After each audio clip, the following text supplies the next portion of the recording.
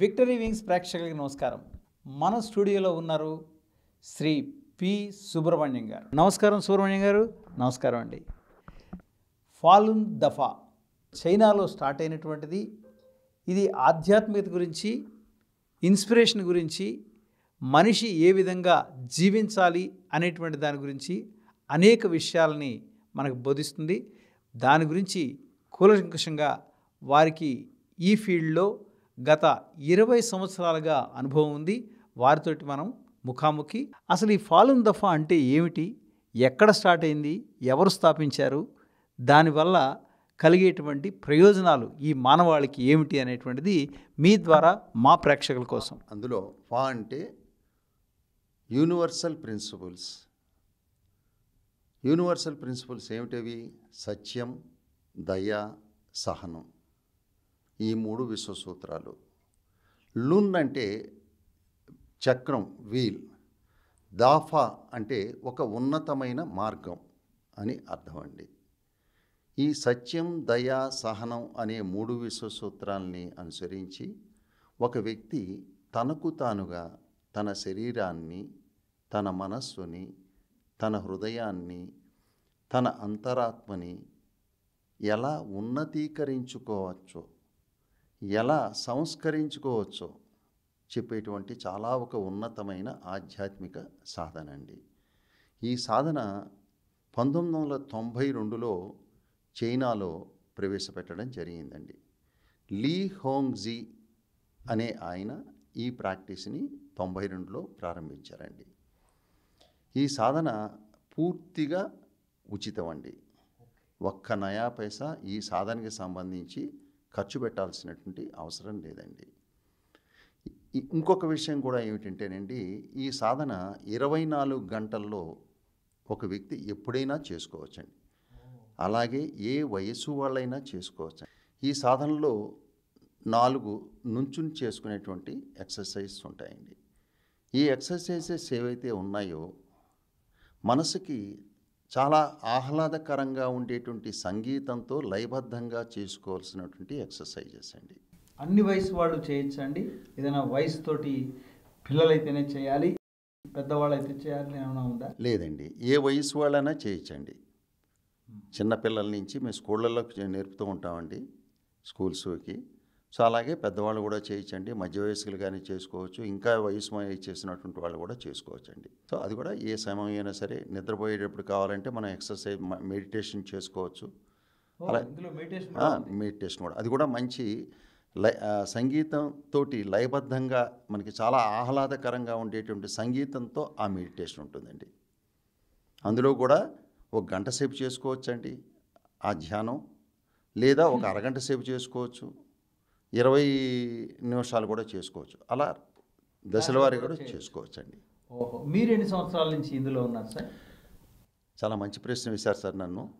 నేను అనుకోలేదండి ఈ ఫాలున్ దఫా అనేటువంటి ఆధ్యాత్మిక సాధన నేను చేస్తాను అని చెప్పేసి కల్లో కూడా ఊహించుకోలేదు. చాలా కాలం 2007కి ముందు నేను యోగా అవి చేస్తూ ఉండేవాడిని అండి.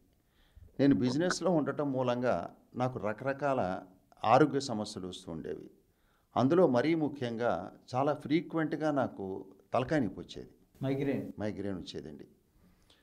సో దానికి సంబంధించి నేను శారిడాన్ టాబ్లెట్ ఏదైతే ఉందో వేసుకుని ఇంట్లో పడుకుని ఆ ఆఫీసు సంబంధించి నేను నెగ్లెక్ట్ చేస్తూ ఉండేవాడిని. సరే, 2007వ సంవత్సరంలో నేను మా అబ్బాయి న్యూజిలాండ్లో ఉన్నాడని చెప్పేసి నేను మా ఫ్యామిలీ అక్కడికి వెళ్ళటం జరిగిందండి. సరే, కనీసం అక్కడ యోగా అనేటువంటిది నేను ఒక్కడిని చేయటం అనేది కాకుండా ఒక అట్లీస్ట్ వాకింగ్ అయినా చేద్దామన్న ఒక ఉద్దేశంతో నేను మొదటి రోజు ఎర్లీ మార్నింగ్ వాకింగ్కి నేను బయలుదేరడం జరిగిందండి. నాకు అక్కడ ఎక్కడి నుంచో ఒక సంగీతం వినిపిస్తూ వచ్చేదండి. ఒక 5-6 రోజులు నన్ను నేను తట్టుకున్నా, లేదంటే నేను వెళ్ళిపోదామని అనుకున్నాను అన్నమాట. ఎందుకంటే నేను ఒక ఫారినర్ని, అక్కడ చూస్తే ఒక 6-7 ఫారినర్స్ చేస్తున్నారండి. నేను వెళ్ళి వాళ్ళని డిస్టర్బ్ చేస్తానేమో అనేటువంటి ఒక ఉద్దేశంతో నేను ఒక రకమైనటువంటి ఒక అడుగు వెనక్కి వేసి నేను ఏం పట్టించుకోకుండా అలాగే నేను వాకింగ్ చేసుకుంటూ వెళ్ళిపోయామండి. 8వ రోజున తట్టుకోలేక నేను కూడా వెళ్ళిపోయి వాళ్ళు చేసేటువంటి ఎక్సర్సైజులు ఒక భంగిమలో నుంచున్నానండి. వెంటనే ఒక చైనీస్ అమ్మాయి నన్ను చూసి అక్కడ చేసేటువంటి ప్రాక్టీస్లో పక్కకు పిలిచి, బాబు నువ్వు ఎవరివి, నీకు నేర్చుకోవాలనుందా అంటే, చేసే పనేం లేదు కాబట్టి చేసుకో అని చెప్పేసి ఓకే అని చెప్పాను. వెంటనే ఆ అమ్మాయి చూపించడం, నేను అలాగా అది అలవాటైందండి న్యూజిలాండ్లో. దీనివల్ల మీరు ఒక మైగ్రేన్ తగ్గడమే కాకుండా ఇంకా ఏమైనా అదర్ బెనిఫిట్స్ పొందగలిగారా? చాలా రకరకాల ఇష్యూస్ ఉండేవండి, ఆరోగ్య సమస్యలు. 2007 నుంచి ఈ రోజు దాకా నాకు ఏ ట్యాబ్లెట్ కానీ ఏ మందు కానీ తీసుకునేటువంటి అవసరం నాకు రాలేదు సార్. మరి మీరు ఇంతకుముందు అన్నారు నేను యోగా కూడా చేసేవాడిని అంత ముందు దాకా అని చెప్పేసి, దానికి దీనికి అంటే వ్యత్యాసం ఎట్లా? అప్పుడు కూడా మీరు మెడిటేషన్ చేశా అన్నారు, ఇప్పుడు మెడిటేషన్ చేస్తున్నారు.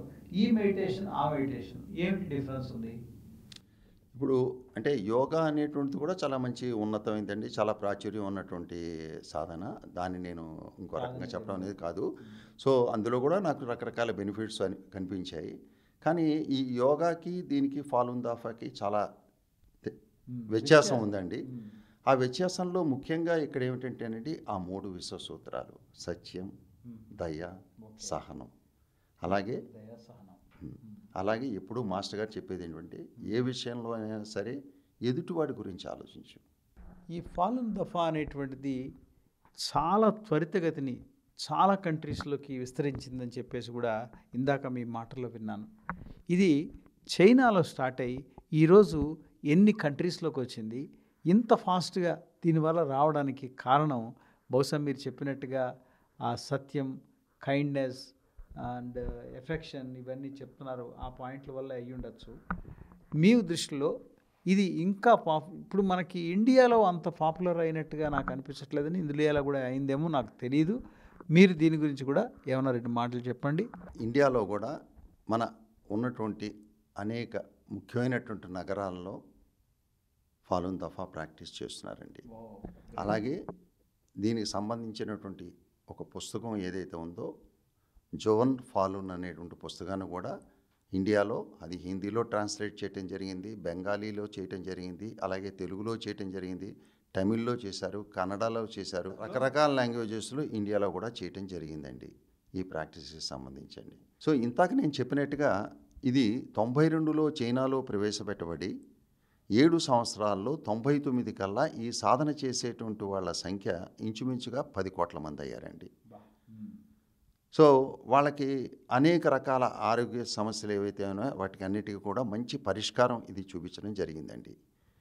సో అక్కడ వందల్లోనూ వేలల్లోనూ వాళ్ళందరూ గ్రూప్గా చేసుకుంటూ ఉండేవాళ్ళు. మనకందరికీ తెలిసిందే, చైనాలో మన ఇండియాలో ఉన్నట్టుగా అక్కడ ప్రజాస్వామ్యం లేదు కాబట్టి అక్కడ ఉన్నటువంటి చైనీస్ కమ్యూనిస్ట్ పార్టీ ఎప్పుడైతే ఈ సంఖ్య బాగా పెరిగిపోతున్నారో వాళ్ళకి భయము, అసూయ కలిగిందండి. దీని మూలంగా వాళ్ళ పాలనకి ఏమైనా ఇబ్బందిగా మారవచ్చును అనేటువంటి ఒక భయంతో వాళ్ళు ఈ సాధనని 99లో దీన్ని బ్యాన్ చేయటం జరిగిందండి. మనందరికీ తెలిసిందే, 1989లో చైనాలో చాలా పెద్ద స్టూడెంట్ ఎజిటేషన్ వచ్చిందండి. టియాన్మెన్ స్క్వేర్ దగ్గర ఇంచుమించుగా లక్షల మంది స్టూడెంట్స్ మాకు డెమోక్రసీ కావాలి, ఇలాగా కమ్యూనిస్ట్ పార్టీ ఇది వద్దని చెప్పేసి వాళ్ళు ఎజిటేషన్ చేయటం జరిగిందండి. అలా ఉన్న పరిస్థితుల్లో మిలిటరీ ట్యాంక్స్ పంపించి వీళ్ళందరినీ కూడా చాలామందిని చంపేసి ఆ స్టూడెంట్స్ని, దీని మూలంగా వాళ్ళకి ఇబ్బందులు వస్తాయన్నటువంటి భయంతో వీళ్ళు ఏం చేస్తున్నారంటేనండి, 99 నుంచి ఈ రోజు దాకా చైనాలో ఫాలూన్ దాఫాని పూర్తిగా నిర్మూలించాలి అనేటువంటి ఒక ఉద్దేశంతో ఈ చైనీలో ఉండేటువంటి సాధకుల్ని వీళ్ళు కిడ్నాప్ చేసి మత్తు మందు కూడా ఇవ్వకుండా వాళ్ళ ఆర్గన్స్, లివరు, హార్టు, కిడ్నీస్ ఏవైతే ఉన్నాయో బయటికి తీసి చైనీస్ కమ్యూనిస్ట్ పార్టీ బయట దేశాల్లో అమ్మటం అనేటువంటిది. రెండోది అక్కడ ఆర్గన్ హార్వెస్టింగ్, ట్రాన్స్ప్లాంటింగ్ ఇదంతా కూడా జరుగుతోందండి. అలాంటి ఘోరాలు అక్కడ జరుగుతూనే ఉన్నా చైనాలో ఇది 114 దేశాలకు వెళ్ళిపోయిందండి. అది సార్. ఎందుకు చైనా గవర్నమెంట్ దీన్ని బ్యాన్ చేయాలనుకుంది అసలు? యాక్చువల్గా మంచిదే కదా చెప్తున్నదంతా కూడా, చాలా కరెక్ట్ అండి. కానీ అక్కడ ఉండేటువంటి కమ్యూనిస్ట్ రూల్కి ఇది వ్యతిరేకంగా ఎక్కువ మంది అయితే అక్కడ చాలా ప్రాబ్లం అవుతుంది అనేటువంటి ఒక భయంతో, అసూయతోటి దీన్ని బ్యాన్ చేయడం జరిగిందండి. కమ్యూనిస్ట్ భావాలకు వ్యతిరేకంగా ఉంది కనుక. అవునండి. చైనాలో ఎందుకంటే నేను కూడా చైనా వెళ్ళానండి ఒకసారి. మా మాస్టర్ గారిని తలుచుకుంటూ ఆ టైంలో. సో అక్కడ మనం ఇక్కడ ఇండియాలో లాగా ఒక 100 మంది అలాగా గ్రూప్గా చేరటం సహించదనమాట అండి. సో అది కూడా ఒక కారణం అండి. వాళ్ళ మూలంగా ఒక అలజడి వస్తుంది వాళ్ళ రూల్కి అనేటువంటివి. ఏదైనా కనుక వాళ్ళు కనుక ఎదురు తిరిగితే వాళ్ళని ఎత్తుకుపోవటం, రకరకాలుగా చేయటం. చాలా వాళ్ళు ఎలా సపరేట్ చేశారంటే కొన్ని సందర్భాల్లో ఈవెన్ ఈ ప్రాక్టీస్ చేసేటువంటి లేడీస్ని తీసుకెళ్ళి జైల్లో మేల్ దాంట్లో పడేయటం అండి. అలా దీన్ని అణచివేయటం జరిగింది. మరి ఇప్పుడు మీరు చెప్తున్నారు మ్యూజిక్ తోటి కలిపి అది ఉంటుంది, Yes, sir. ఆసనాలు కానీ లేకపోతే ఆ యొక్క క్రియ కానీ, Yes, sir. ఇది ఏమైనా అందరికీ అందుబాటులో ఉండేలాగా ఏమైనా యూట్యూబ్లో వాటిల్లో పెట్టారండి, లేకపోతే ఏమైనా కొనుక్కోవాలా వీడియోలు అవి ఎట్లాగా? ఈ ఫాలున్ దాఫాకి సంబంధించినటువంటి వీడియోలు ఏమి ప్రైవేట్గా మా దీనికి సంబంధించింది న్యూయార్క్లో ఉందండి. వాళ్ళు అమ్ముతూ ఉంటారండి. ప్రత్యేకంగా ఫాలున్ దాఫాకి సంబంధించినటువంటి ఒక షాప్ లాంటిది అనుకోండి. సో అదర్వైజ్ ఏమీ కొనుక్కోవాల్సిన అవసరం లేదండి. మాస్టర్ గారు చేసినటువంటి వీడియోస్ ఏవైతే ఉన్నాయో యూట్యూబ్లో ఉన్నాయండి. మనం జస్ట్ falundafa.org అని కొట్టంగానే మాస్టర్ గారి వీడియోస్ వచ్చేస్తాయండి. ఫైనల్గా ఏంటంటే ఏ వ్యక్తి అయినా కూడా కొత్తగా నేర్చుకునేటువంటి వ్యక్తి ఎవరైనా కానీ మాస్టర్ గారి యొక్క వీడియో చూసి ఆ భంగిమలు ఎలా చేస్తున్నారు అనేది గమనించి దీన్ని చేసుకుంటూ వెళ్ళాలి. ఎన్ని రకాల భంగిమలు ఉన్నాయండి ఇందులో నేను చెప్పినట్టుగా నాలుగు నుంచునండి. ఇప్పుడు అందులో ఉన్నటువంటి భంగిమలు 4 కూడా స్ట్రెచ్చింగ్ ఎక్సర్సైజ్ ఏ విధంగా ఉంటాయో మన సుబ్రహ్మణ్యం గారు మన ప్రేక్షకుల కోసం చేసి చూపిస్తారు. చూద్దాం. The movement should be unhurried, slow, smooth. Both hands move according to the mechanism. The requirement for making the hand gesture is forearms lead the upper arms. Soft on the outside, firm on the inside. Both hands open to the sides, sending the energy out of the body.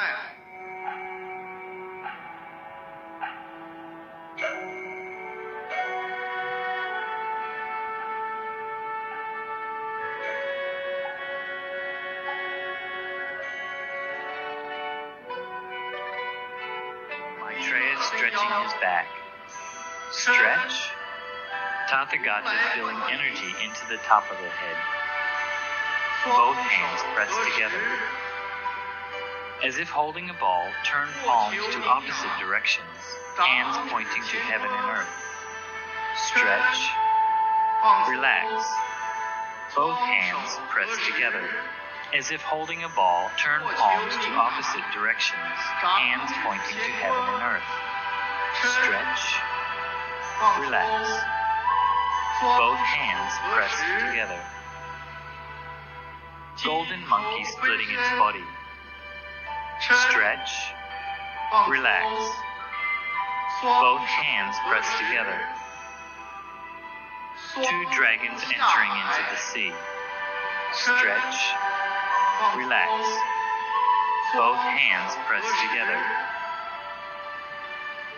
Bodhisattva placing hands on the lotus. Stretch. Relax. Both hands pressed together. Arhat carrying a mountain on his back. Stretch. Relax. Both hands pressed together. Vajra toppling a mountain. Stretch. Relax. Both hands pressed together. Overlap the hands before the lower abdomen.